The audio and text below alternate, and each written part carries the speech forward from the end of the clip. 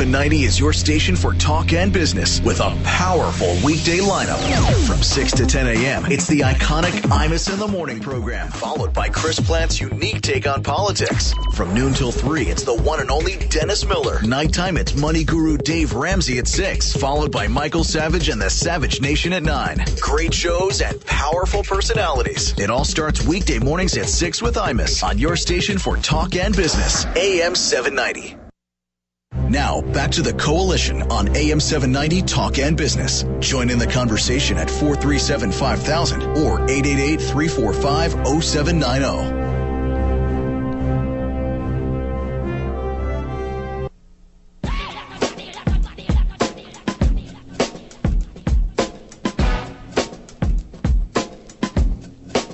And you are listening to the Coalition live on Talk Radio, AM 790, your source for news and business. Of course, we can be found on Facebook.com/The Coalition Radio.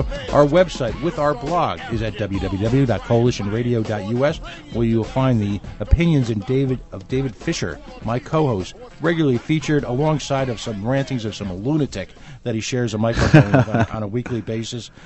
Let me point out before we get into the next segment, up on our homepage at coalitionradio.us is our live, unhinged, uncensored, and well lubricated by alcohol live podcast from last week's benefit for Corey Agin, Rhode Island, recently passed executive director of Rhode Island Normal down at the Fat Squirrel. So if you want to hear what we sound like when there's no swear bump button in front of us on the radio, you can go ahead and tune into that. It's right on our homepage, coalitionradio.us. And joining us, of course, today is Tim Faulkner. He's Executive Director of EcoRI News. It can be found at ecori.org. I commend the site to your attention for a very valuable perspective of what's going on in terms of energy legislation, energy futures here within Rhode Island and the greater New England.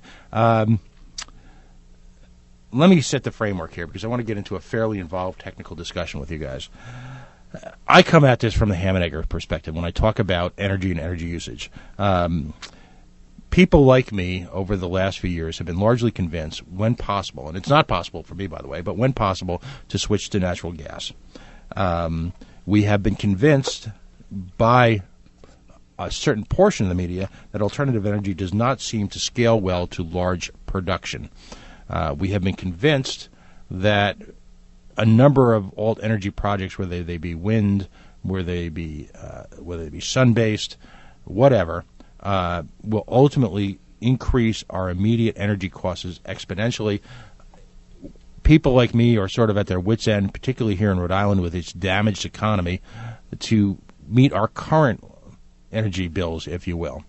And the bump that we just got, and we're going to get another one in like 6 or 8 months, right, from right. National Grid. Right, and it's been framed as a result of the failure of our infrastructure and the failure, if you will, of our pipeline, or as you, Dave, in our offline conversations, you talked about supply. So we come along, and a company called Spectra wants to expand a pipeline. So by definition, the mainstream media and the talking heads, as is the case of the Keystone Pipeline, say, sounds great. Creates jobs. That's the mantra for everything these days, whether it be the PawSox or energy issues. It creates jobs. So why could you possibly be against it? So I guess if you guys could start from the beginning, talk about the evolution, the development of the project itself, the company, really give voice to what you feel are some significant issues behind the scenes that may not necessarily make it topside to the ham and eggers like me, who, quite frankly, are struggling to pay our utility bills. I mean, I listened all night last night. What wakes up a middle-aged guy these nights? The sound of his furnace turning on when it's 7 degrees. So I'll set the stage, Mr. Faulkner. Just give us a background of give us the big picture. Well, the big picture is that they, as you said, they want to increase natural gas capacity into New England and the Northeast, and primarily that natural gas is going to come from the fracking fields of Pennsylvania and the Marcellus Shale. So they have the supply, and the answer, according to the pipeline companies and to the political leadership so far, at least in Massachusetts and Rhode Island, is to make the pipelines bigger and bring more natural gas into the region.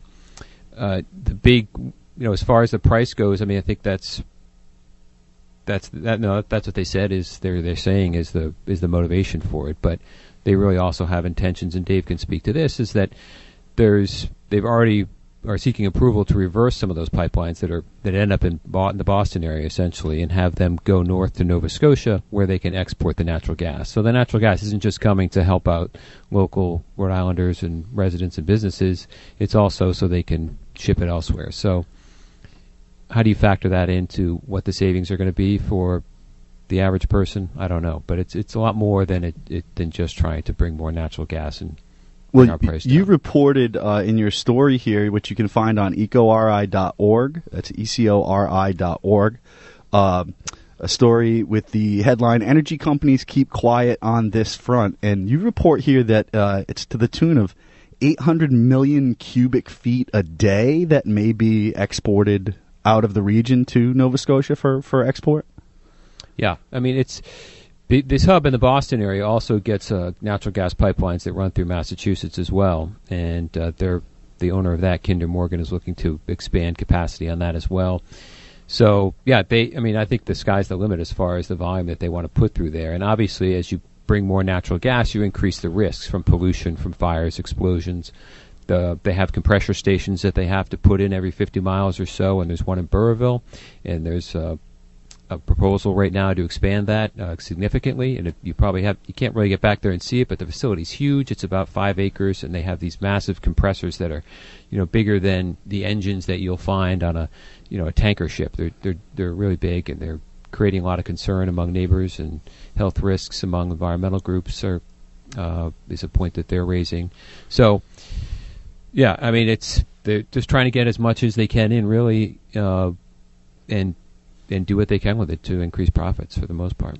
So I want to just for those people listening, when we say something like expanding this pipeline, we're not actually they're not expanding the pipeline. What they're doing is proposing upgrading the compressor stations along the pipeline to increase the pressure, thus delivering more natural gas through that pipeline. Now, when I started to look into this, one of the things that I found out was this pipeline runs about 220 miles, I think, into New England, like up the East Coast into New England. I think it starts in New York or New Jersey and goes that to Algonquin New York kind of spur of the gas pipelines.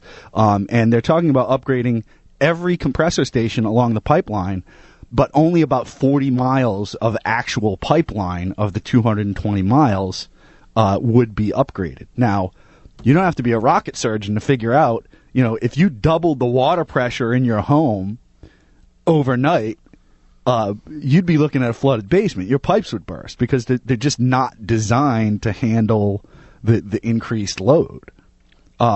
So, that was the first kind of red flag to me on this. Like, okay, if you're gonna upgrade the pipeline, then upgrade the pipeline. Don't just increase the pressure. Like, you gotta have some type of precautions in there to make sure that these things aren't going to blow up all over New England, all up and down the East Coast. And don't forget that the pipeline is 60 years old. This is not a new pipeline. Right. It's one of the oldest in the country, actually.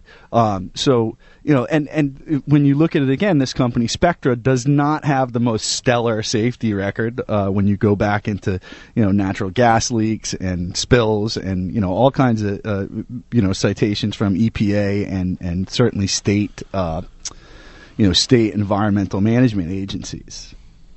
So that was another red flag for me. If you look at the history and people have died or gotten hurt or, God forbid, had their the air they breathe affected somehow, that should be a pretty big red flag for anyone. Right. Yeah. The increased pressure essentially increases the risks that come with emissions and toxic emissions and explosions and other things. So, right. The more you put through that pipeline, the more risk there is for harm to happen. So I think a lot of the environmentalists are just concerned that this proposed expansion is not taking into account other alternatives, such as increasing the amount of renewable energy or increasing storage of natural gas in and around in parts of New England, so you don't really have to put all that pressure on the pipeline.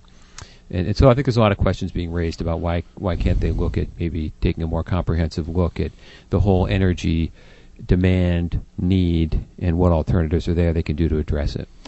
Well, talk to me about alternatives, because on one hand, we've got several fronts we're fighting the energy battle on. Number one, we've got this increased, incredible reliance on oil. When you talk about transportation issues, Warren Buffett's railroads are making quite the dollar, if you will, on transporting oil because of, again, infrastructural issues. And we've seen a number of cases lately where, particularly out in Ohio, where Warren Buffett's, I believe it was Warren Buffett, I could be wrong, but one of the major railroads just had a major collision, and you had a spill, and you had fires, and you had pristine land destroyed. And yet, on the other hand, you've got the potential for pipeline. What is the solution? Is there a solution, and what technology would you advocate in the bitterest, coldest winter in New England history to just get people warm? I mean, what's the path forward? I don't know if there's a single solution, but I think it just goes back to the diversification standpoint. And the quick and easy answer is to bring more natural gas in. But again, it's just it's a commodity, right? So if you're putting all your eggs in one basket to heat your homes and provide and power your power plants, I mean, I think 95% of the power that's generated in Rhode Island is from natural gas. Mm-hmm. So you want to diversify that, just not for necessarily safety reasons, but for financial reasons, right? That price is going to increase. Why should we have an Energy 38 Studios? Right. A Fuel Source 38 Studios, where right. Or CVS with like the crazy tax breaks they get. $15 million of job development. CVS gets $14 million. Again, all eggs in one basket. Exactly. Right, but I mean now, and I hate to use this word because I know Dave's eyes will explode, but wasn't natural gas the replacement for clean coal? Well, that's the argument. It is, frankly, it's a more efficient burning fuel. It's certainly a cleaner burning fuel. There's no question about that. But it has none of the transportation issues other than putting it on the back of a train and driving it to. Well, and compressed liquefied natural, you can ship that in a number of different ways.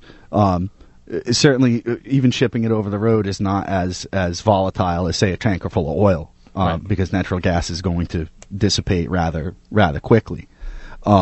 Even liquid natural gas, once it gets out of that compression, it turns gaseous almost immediately. I mean, there's the chance for explosion, but hopefully there's no fire if there's some kind of accident like that.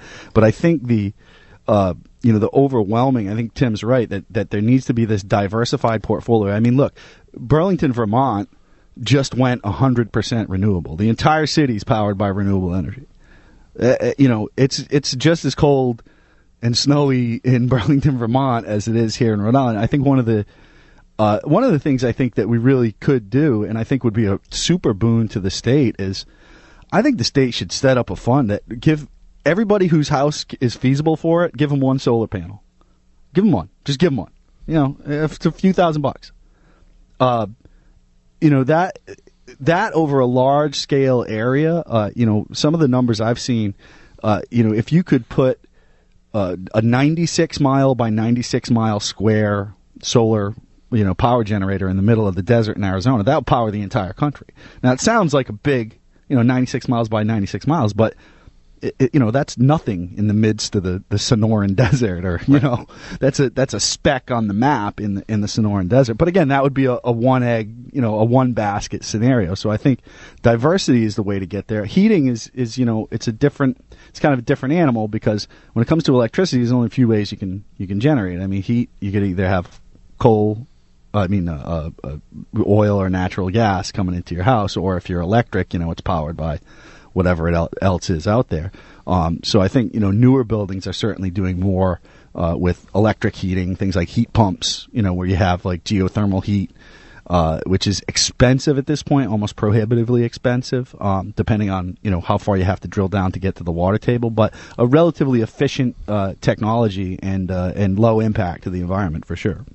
Tim, talk to me a little bit about fracking, because that's another one of the great bogeymen out there. On one hand, fracking is being heralded as a technological advance for the ages, that it has the potential to free America from the energy shackles, you will, of the Middle East. That on a geopolitical basis, it has changed the balance of power in the world economy, particularly on oil-dependent states like Iran and Russia, which have a price point that they effectively need to derive income from because of their nationalized industries. I mean, I believe... Well, correct me if I'm wrong, in the case of the Soviet Union, I think it's $60 or $70 per barrel is what they need to run the country and run their military industrial complex.